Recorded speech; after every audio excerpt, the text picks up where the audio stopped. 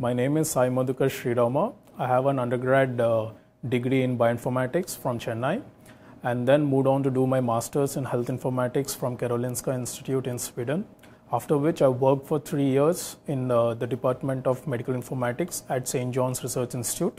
So the 3 years experience I gained while working as an informatician in the Department of Medical Informatics gave me a good understanding on what skills are required to be a good informatician.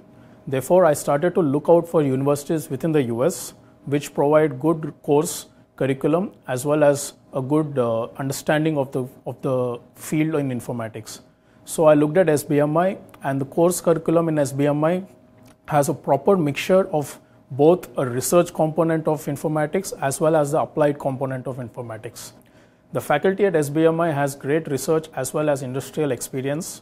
This gives the student a great exposure to what to expect once they graduate from the school. Another reason why I chose SBMI is the university itself is situated in Texas Medical Center, which is the largest medical center in the world. This medical center is a host to largest hospitals that are present in the US. This gives students immense opportunities to connect and learn from informaticians working within these large hospitals.